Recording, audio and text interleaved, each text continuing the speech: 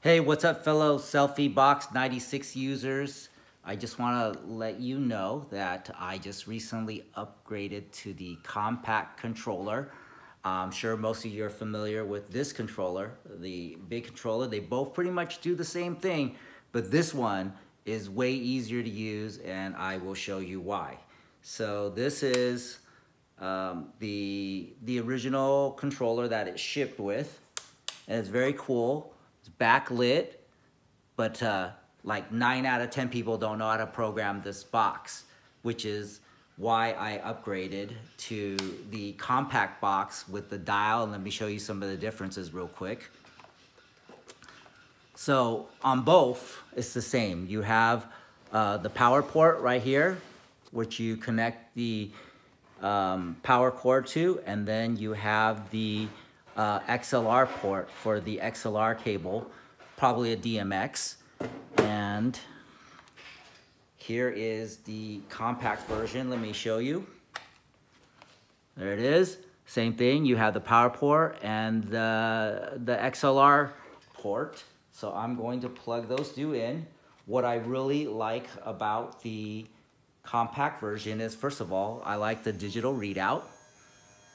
So, and it's got a dial on it. So if it's going too fast, if your arm is going too fast, you can easily slow it down. Look at the numbers. It's at 90. Now it's at 80%. Take it down to like 60%.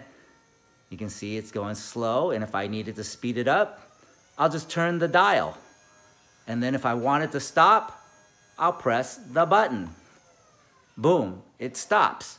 That's it. Everything on this box comes pre-programmed. You can adjust it. It's like the other box.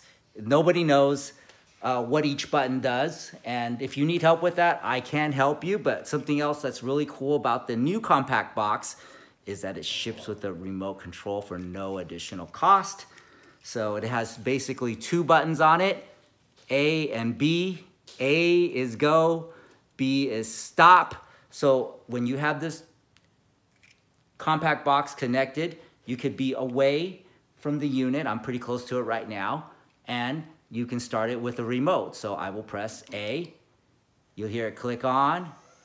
Boom. It'll start spinning. And same thing. If you think it's going too fast, you can easily slow it down.